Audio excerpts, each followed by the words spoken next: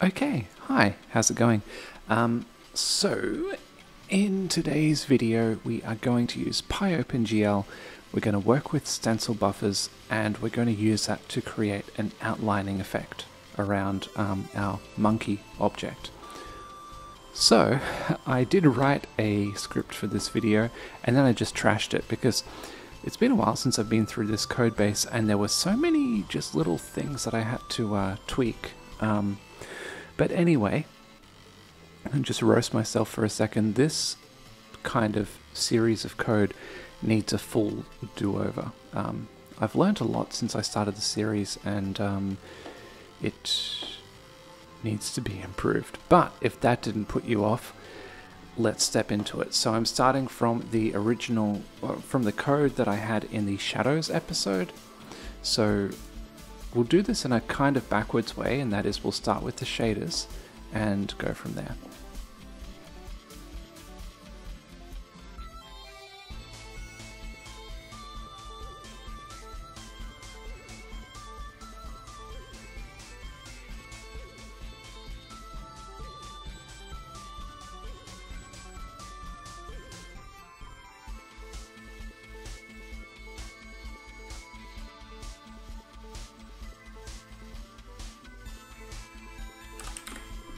As you can see here, it's about the simplest shader you can write. So we are going to take in the, the standard transformation stack, because we want this pixel to be out there in the world in 3D, but that's pretty much all we do with it.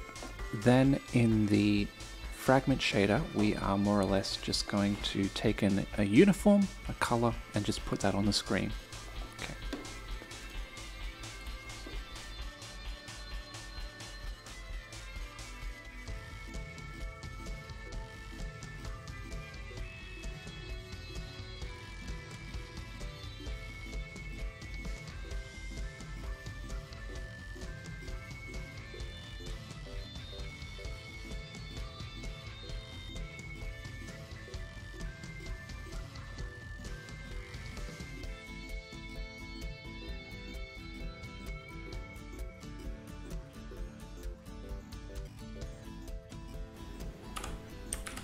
Yeah, so remember, the reason I'm doing this is because of the bloom.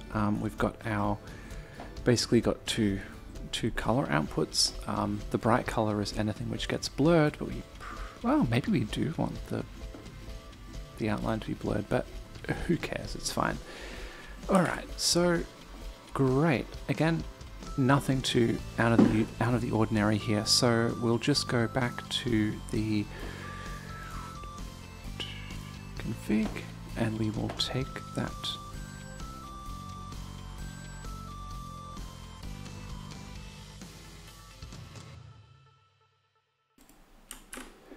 good, and at this stage here where we load in all the projection matrices, we'll load that into the outline shader as well.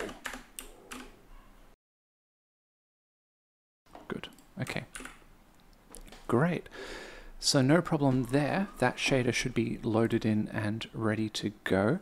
Just a note here, we're going to be using a stencil buffer, and I think this shouldn't make a difference for us because we are using our own custom frame buffer. However, if you are not using a custom frame buffer and you're just using Pygame's default frame buffer, you do need to create that. And basically the way we do that is we go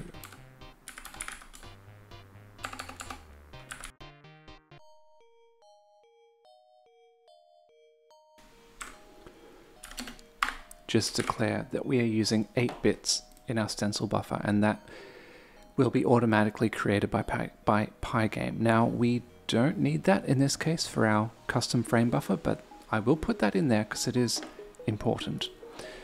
Okay, so the rest of this is fine. I'm just going through it. Yep, great. Okay, so now let's go to our game app. Going to set a few things.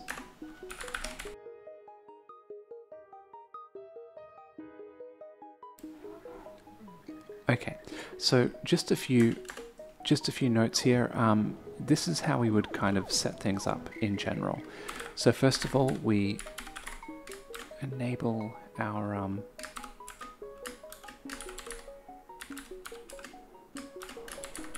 stencil test. Then we have a stencil mask.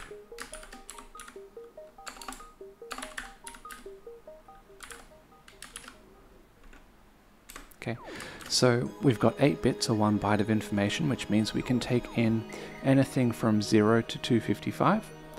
And the stencil mask is a value which is bitwise ANDed with the input. I think by default it is cleared to all zeros, the stencil buffer, and then 1s are passed in on each fragment when something passes test. Anyway, so think of a stencil mask of 255, think of it like writing 1s to the stencil buffer on each fragment. The next thing we have is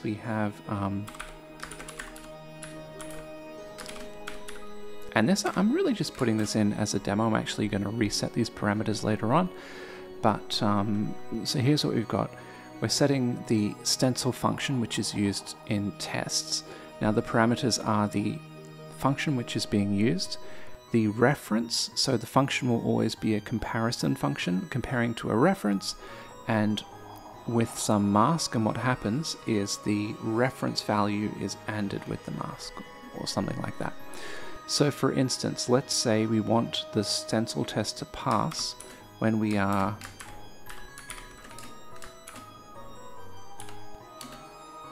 equal to the value 1, ANDed with 255, and this is treating 1 as 255. Anyway, for instance, some other things, if we want to just test that our stencil buffer is working, it's a great idea just to set it to GL never and make sure that like nothing is drawn, because it should always fail the stencil test. The opposite to that is GL always, and then if we want to get creative, you know, we've got GL less, GL greater. Okay, so I'll just leave that there as demonstration. And then the next thing we have is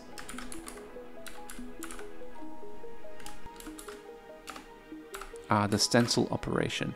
So this is saying after the fragment tests have run, how do we update the stencil buffer? Now, there's a bunch of different operations, or different cases for this.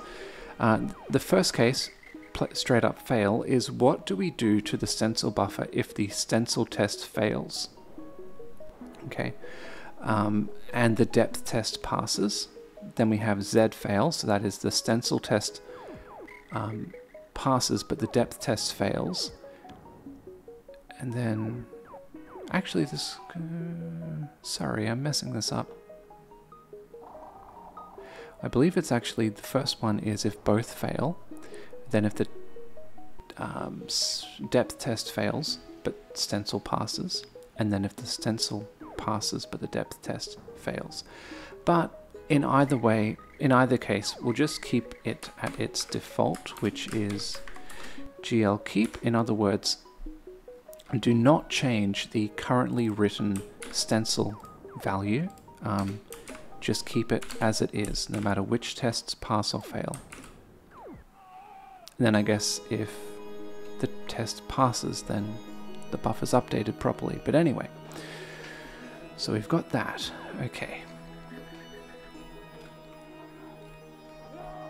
So we can close this down. That's all fine. Right, now this stuff here is starting to bother me a little bit. Well, not this specifically, but this render stuff. So I'm actually going to split this into 2 versions, and I'm going to hard code this.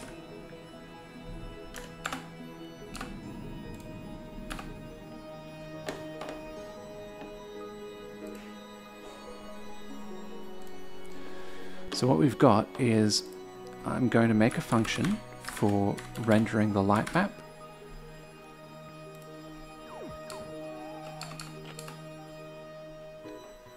Okay, so just go through this. Yep, that's fine. Render everything. Now when we draw these objects, we're going to pass in our light map shader.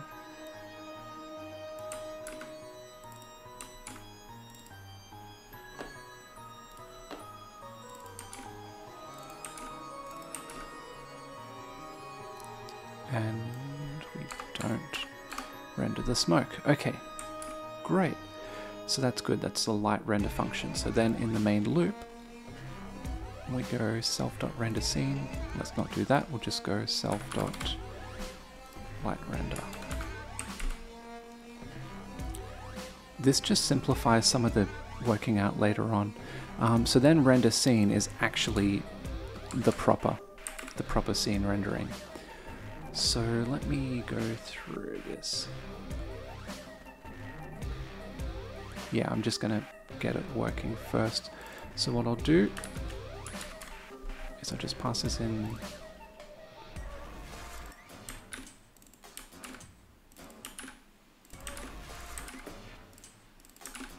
Okay, so none is just the shortcut for just like do a standard render. Okay. Render scene. Okay, great. Great. Okay, let's just run that and check that it's working. That's not a good start.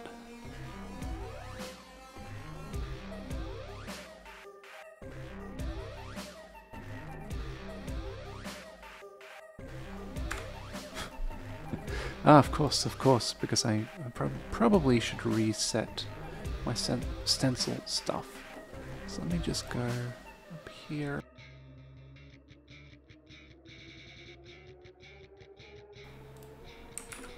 Just disable that. Ah, but side note, also what we should be doing up here. Yep, when we clear the buffer and so the color and the buffer, we should also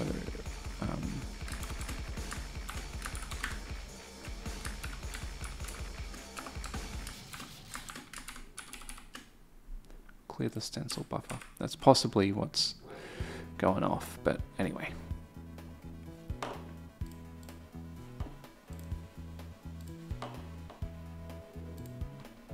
Okay, great. So as we can see, everything is working. We have shadows, etc. That is nice.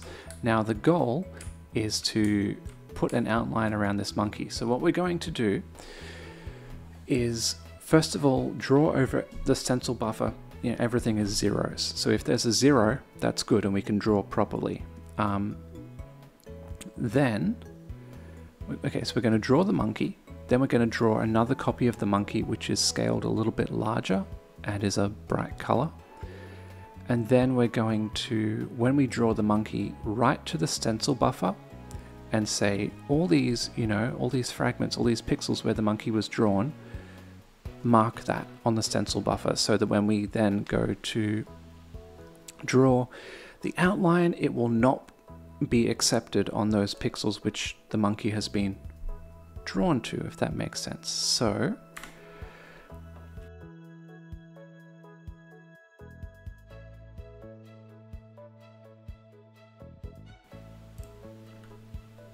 and then I'm going to change this. So I'm going to add in a few parameters. A boolean as to whether the object will be outlined, and a numpy array which stores the color that we want to use for the outline. So I'll go green.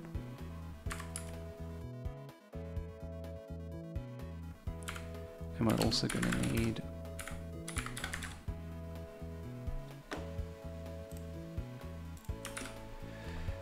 okay, and side note, then, okay, this is, like I said, there's a lot of little things that I need to check here. So in theory, this will work. I'll update this in a second. Let's go to the player update. So the player update will pass in the view transform. So we need to send that to the outline shader as well. Okay. Great. Great, great, great. Okay, so now we'll go to the monkey object. We can leave all of this.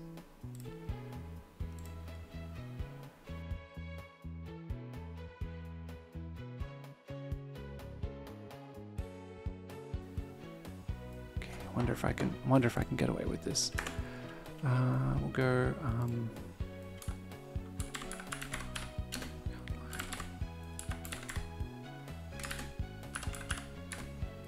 Okay, cool. So we'll go.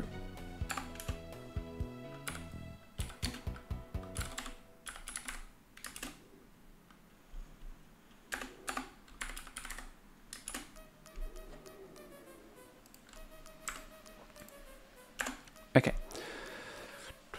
so hopefully this makes sense.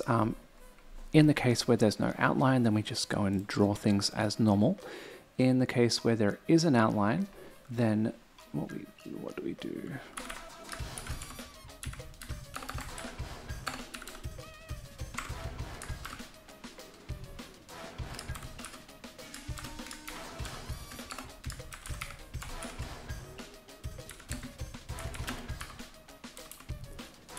So we set things up so we are writing to the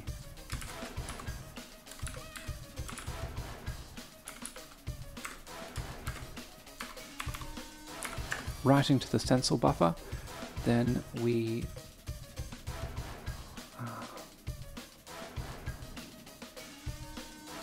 okay, no, this is annoying. Okay, I'm going to redo it. So we're going to pass those parameters on to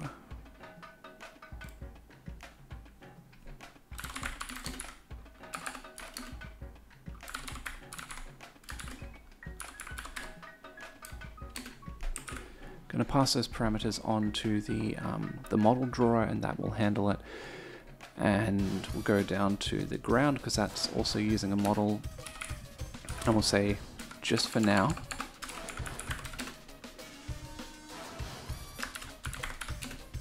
pass some dummy parameters along just to say that, yep, we are not outlining the ground.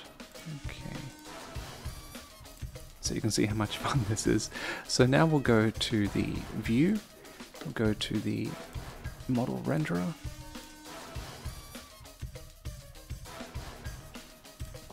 Now we'll do this. Okay. So this is position.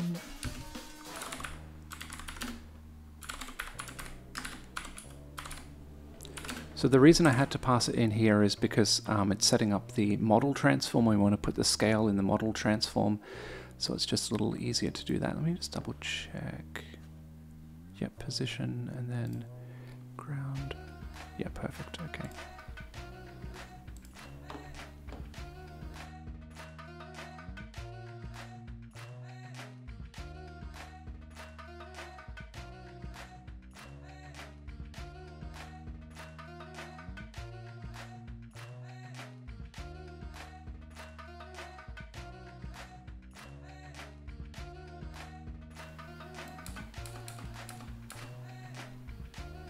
Okay, so this will basically draw the standard model. Now we'll draw another copy of the model. So let me just... Okay, so what we want to do is we want to check. When we drew this originally, we set pixels to 1. Now we want this outline to draw on the pixels which are not 1. Actually, let's leave it. Let's leave it for now.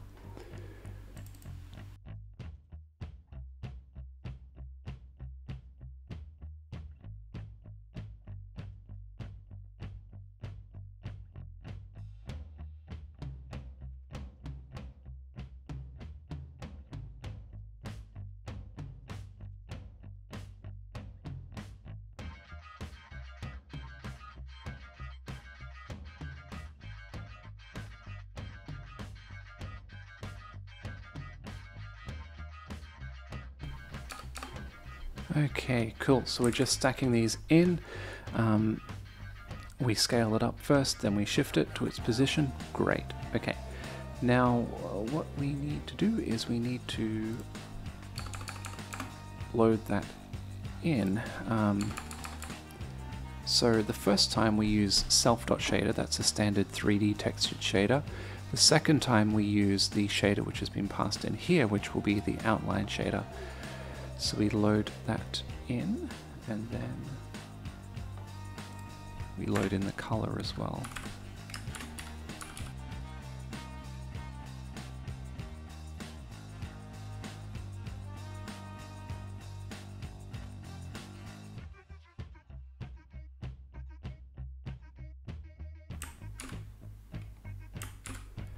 Okay, fingers crossed. So we'll go and run this.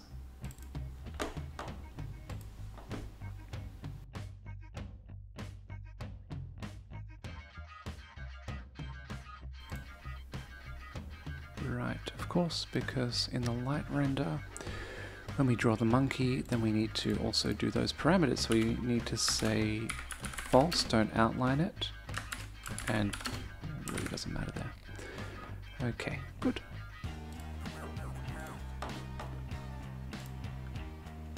Okay, excellent. So what we've got is we can kind of see there's the original model and the green bit is scaled up. So now I want to incorporate the stencil test to make sure that we are not, you know what I mean. So all the pixels where the model was drawn, we mark that on the stencil, which we've kind of already done. We just need to update the tests. So we go down here, and what we want to test is basically the stencil value that we want to draw to, the pixel we want to draw to, is its fragment not equal to 1. Okay, because we'll have zeros everywhere except where we drew the model.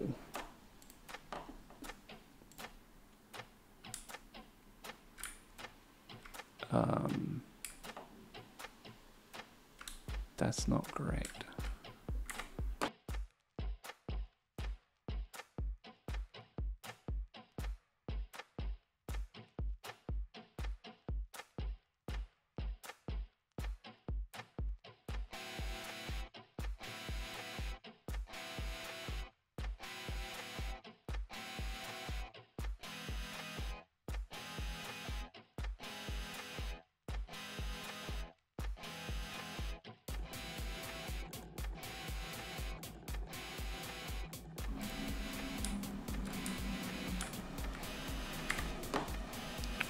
Okay, so not entirely sure why this works. I have to think more into that. But what we also need to do is set the functions to keep, replace. Huh. I guess what that means is, well, I'm not entirely sure, but anyway.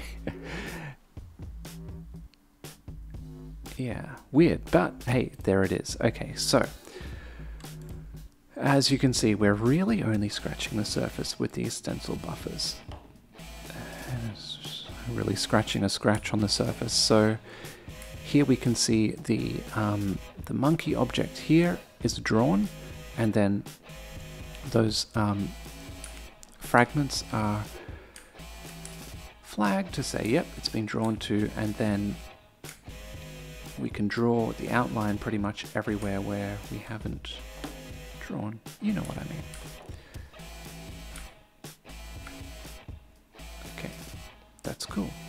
All right, so yeah, hope you had fun, and yeah, keep playing around with stencil buffers, and I'll see you in the next one. Bye.